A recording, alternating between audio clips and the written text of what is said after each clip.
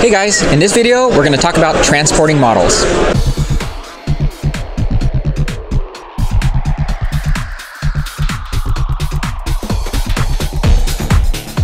Well, hey guys, welcome to another Interstellar Modeler. We're here at Wonderfest, and at Wonderfest you can find a lot of different kits, obviously, but you can also find accessories for our hobby. And one of the unique accessories that I came across here has to do with transporting models.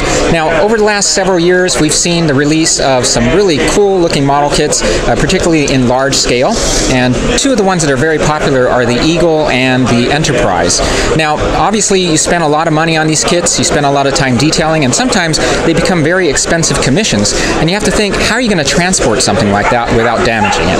Well, my friend Tom Eilerman here has devised a way to do that. So Tom, why don't you tell us a little bit about your system that you've come up with here? All right, about 2 years ago, Gene Davis came to me and said, hey Tom, I had this refit commission from a guy in Ohio, and they just bubble wrapped it, put it in a box of peanuts, shipped it to him, and it was in about 10 pieces.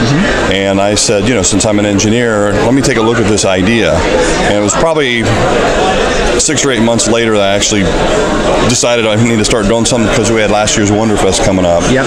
And I decided, since I'm a 1999 fan and part of the club, I would work on the Eagle box first, since I was going to be at Mike Reeder's booth.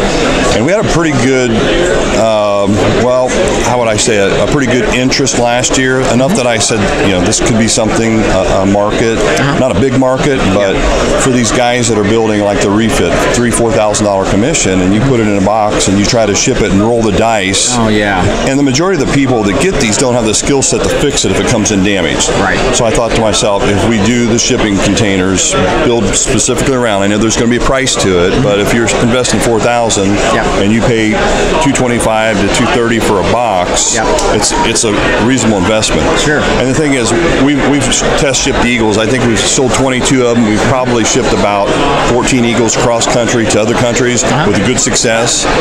The boxes are reusable. It's not a one and done type of thing. So if I'm done shipping my Eagle, I can turn around and sell the box to somebody else. So I won't have hundreds of boxes in service, but the modelers can sell them amongst themselves. But I'm really primarily looking to have the builders have a way to guarantee their projects to get to somebody. This particular box here, the refit, we just did a test, and I know you saw the test video. We throw it out the second story window of my barn, then kick it around the concrete, throw it down the staircase, and open up. It's unscathed. I have done some other tests when we're doing first idea renditions where there's minor adjustments. You know, if you have a little lateral movement in the box, your models have to be secure. And you've got to also have a bulkhead system in there that transmits force across the box that doesn't go into the model. So we'll get into a little detail of that here in a second. Let's go ahead and take a look and see what one of these looks like here. All right, this is the refit kit. Now, I've got multiple layers. So let me pull some of the keys apart. Everything interlocks.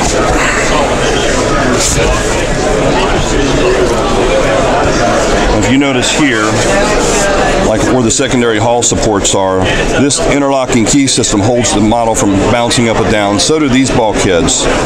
And as you see, the bulkheads go across the box from side to side. I'll get a few more of these out of here.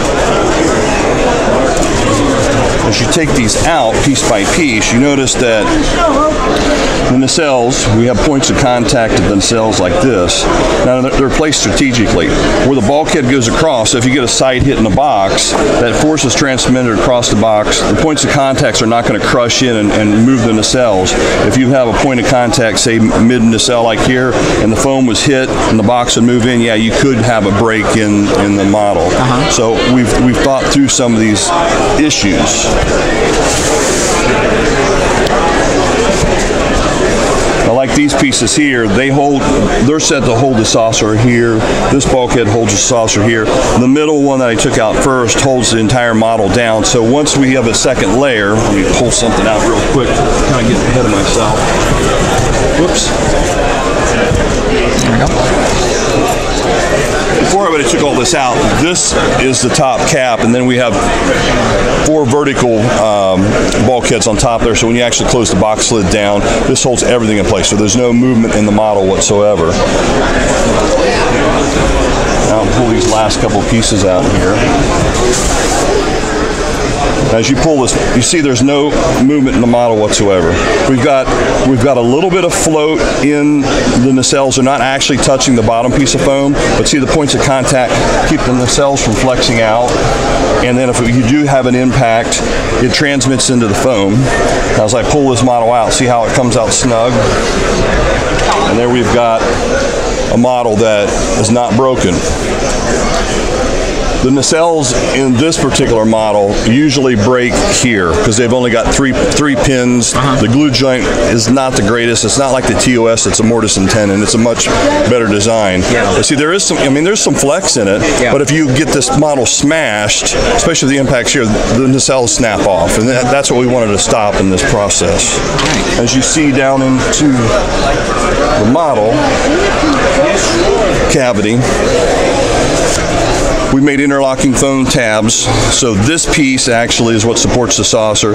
These two bulkheads hold up the secondary hull, so that's the primary support of the model. Then everything else kind of encapsulates the model to keep it from moving. And of course, we've explained how we transmit the force through all the bulkheads. Now, one other thing, I'm going to pull this back, and I'll show you what the outer box looks like. Now, this box is packed inside the outer box. In the outer box, we got 1-inch soft foam, and the soft foam acts like, pardon the pun, inertial dampener on the bridge. So this box can actually move inside the other box. So if it gets a hard drop or hit, it absorbs a lot of it in the outer box before it actually gets to the model inside. That was the concept on these larger models, is try to take that sheer impact force, neutralize it in the outer box as much as we can before it actually gets into the model kit that's inside. So we've had pretty good success with that. Well, that's fantastic. Quite a bit of engineering to even design something like this, right? I probably spent on the first TOS probably 30 hours in designing the box. I first had to model the TOS into SolidWorks. I do everything in SolidWorks. And then I built the foam baffles around that. We had the first kit prototyped. I made 3 renditions to the first TOS. I learned a lot in the TOS when we built those. And then the refit actually took me about 10 hours because I actually had a TOS foam kit, so we put the refit on. I started doing some minor adjustments, took the majority of the profiles that were similar, kept them, but then changed the actual shapes. It had to be, each model is a little different shape. The saucer is 16 inches where it's 14 inches on the TOS. The nacelle length is a little longer. I mean, this model is just a little bigger and a little different shape, so I can't have the same box, same profiles for both models. It's impossible. I would love to have one box did all like we have in the Eagle box, but you just had to make 2 different systems. So that's this one.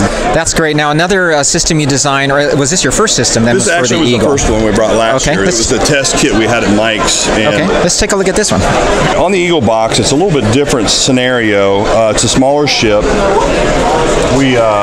I first designed this in a different foam. We ran 22 of these. I used a polypropylene, which is a little rougher foam. It's not like, let me grab a piece out of here.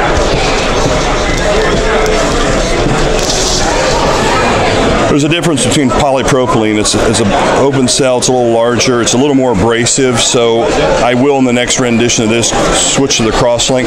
The crosslink's a very firm foam. We use this in the fitness equipment seats, but it won't scratch as testing, so that's a major concern with our modelers if we have a shipping system that will not damage the paint jobs, because especially in the refit, a lot of guys are hand painting all this Aztec, and the last thing you want to do is mar or scratch that up. So I will switch this kit to this type of foam. It's a little more expensive, but it's more forgiving, and it actually has more absorption, even though it's firm, than what this foam does. The key points that we had to look at with the Eagle was we've got a lot of greebly stuff with the thrusters and all underneath the bottom. You've got your spring-loaded landing gear. You've got engine pods. Now, I know like the pre-built kits come with the engine pods and the CM off the ship, but most modelers build these, they build them fixed, so I figured we better build this box to incorporate the entire ship. So we made pod holders, so we have full depth for the landing gear to go in. We've got access points for all the items that are on the bottom side of the ship. In some of the drop tests, I've got 4 ounces of lead in the nose of mine for the springs. So the snap joint in the CM was coming loose because of the extra weight. So we put a support out front to help offset that. Now there's 3 types of Eagles, well 4 if you count the Eagle Eagle without a pod on. So you can ship this with the Eagle with just a spine, one with the passenger pod, the lab pod, or the cargo pod. And how we made this box fit all four was, this is set up for the passenger. Now if I'm going to have the cargo pod, we pull out a key on the front and back like this. It drops this section down a ½ inch. So when you put the cargo pod in, it fits the cargo pod. Now if you're going to do the lab pod, we put these back in and we take all the keys out in the middle like this. Now you've got room for the lab pod. So with your lab pod sticks out here, we've got the cutouts for the thruster area. Then there's a top clamshell that goes over top of this that encapsulates the whole ship. And since I had extra room, a lot of the guys will have like canisters. The canisters for the cargo pod, so you can actually put the canisters or extra engine bells down. And we made as much storage space in here for some of the accessories that the guys for the ships are going to use. But that's really kind of the simplistic section of the Eagle. There's another bulkhead that goes in front that actually holds the nose of the CM up. So we've got 2 points of contact holding the two weakest sections of the ship, because the glue joint on these around the spine and the cages, there's not a lot of surface area for plastic. I think they could have thickened this up a little bit, and it would have helped the shipping. But we've had a lot of success with this kit. We've had a few kits that broke apart. I had a couple builders that would paint all the sub-assemblies, then glue the painted surfaces together. Well, I don't care how good your box is, I can't keep a non-monolithic bond plastic to plastic from breaking if there's paint between the layers. So you can tell this was designed by a true fan, because only a true fan would know all these different configurations of the Eagle. We're nerding out here for sure. Well, I've been following your post, and it's a great honor that you came to meet me and talk to me about our systems. But you really benefit all the modelers out there. Like I saw the interview you did with Todd. I've seen all the interviews you've done with other modelers, and you know what? It's nice to see somebody out there, praising other people's work instead of just out tooting their own horn like some modelers do on their site. So we take our hats back off to you. Thank you very much, and I'm sure Scotty would call you a miracle worker. Well, thank you very much. All right, very good. Now, there's one other thing that you were talking to me about yesterday, and so a lot of these models come with stands that are not very good. Well, Thomas thought about that too. Let's take a look at that. Okay, last year I had this in concept in CAD, and I had actually approached Ed Holt, who cast. I didn't realize that George Takis was a molder. I've known George of the 99, and for some reason I didn't get the memo. I don't know what it was. So we started discussing a base idea that I had. So I had Steve Burns print this for me as a prototype, and what my concept is to have a base that has a nice look for Trek. We'll probably develop like a Klingon version for the Katinga and others. I'll probably look at doing something for a Battlestar Galactica, maybe possibly for Star Wars. But in this one here, this stainless steel cover will have all the switches in. This stainless steel cover will cover up the speaker area. We'll have two speakers in here, one for just general music and sound, the other like when the photons are firing, that disrupts whatever else is going on. So we decided to do two speakers. Now we'll flip this over, and this is designed so that we can put the boards. This is a Tenna control board from Ralph, the Mega board that does everything for the Enterprise. So it'll have little standoffs in here. Take a little hot glue, hit the four corners, the board will stay in, and then you're able to then route your wires underneath and through the cutouts that we have to wire to the switches.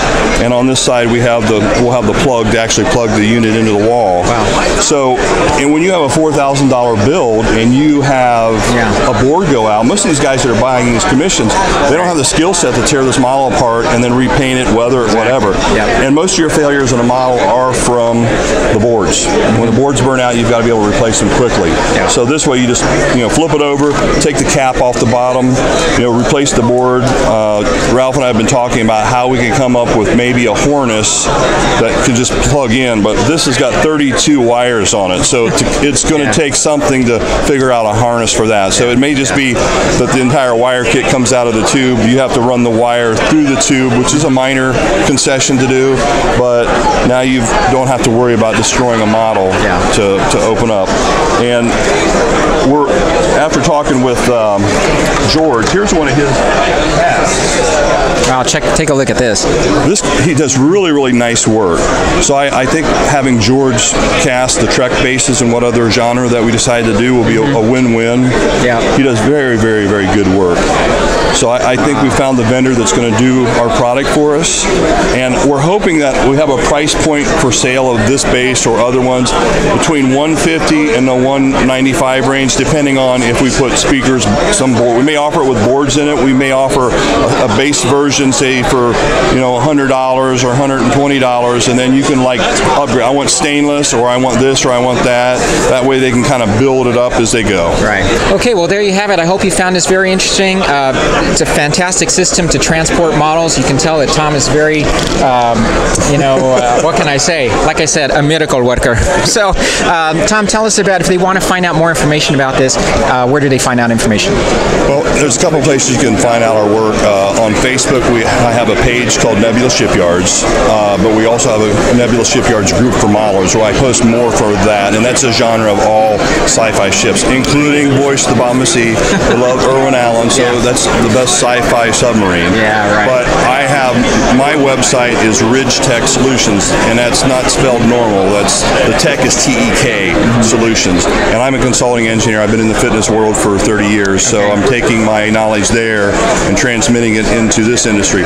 So we've yet to produce a Nebula Shipyards website. I've got a construction page up for it. Yep. So between Shipyards Group for Modelers and my website, they can get my email address and contact me there. Yeah. I do contract work and design, so if somebody needs SolidWorks modeling design work, I do that. So, and they can find you on Facebook. They can find me on Facebook, Tom Eilerman, Eilerman. And Space 1999 Props and Ships. Yep. Right. So we got Props and Ships, Nebula Shipyards, quite a few places. And we started a new page called Model Shipping Systems, which is just around the boxes itself. All right. Thanks, Tom, for sharing your time. I know you're busy today. We appreciate you having on. Thanks, Take care. Bye-bye.